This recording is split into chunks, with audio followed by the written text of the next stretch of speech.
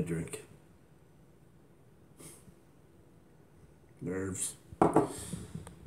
Nerves try to talk to me, and I shut them up by drinking.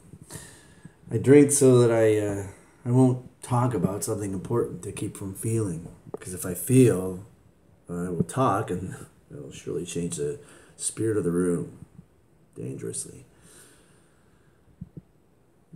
I drink to keep apart from other people, to be invulnerable, to become wholly separated from my spirit, to become soulless. My soul is a burden to me. I drink because I want to be an animal, love no one, and create nothing. I drink because it's the only thing that isn't painful. Being drunk is sad and sweet and partial. Pieces of me become left out. All the moving and shaking pieces become invisible. And when they become invisible, then it actually becomes powerful.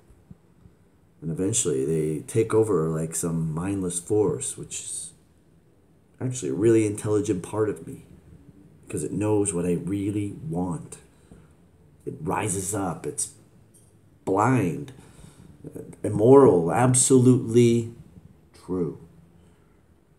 And therefore, it's beautiful. And it's terrifying. I act with the purity of a character in a dream. I'm alone at night, but people who see me and talk to me, they recognize me that I'm a natural force, unjudgeable, strangely attractive.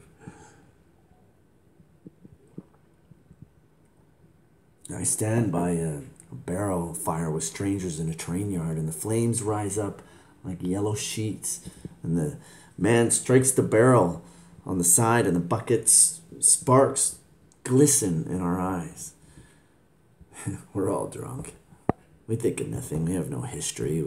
We cannot act or love or contribute. But we can drink.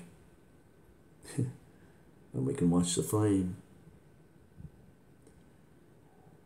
And afterward, there will be sleep.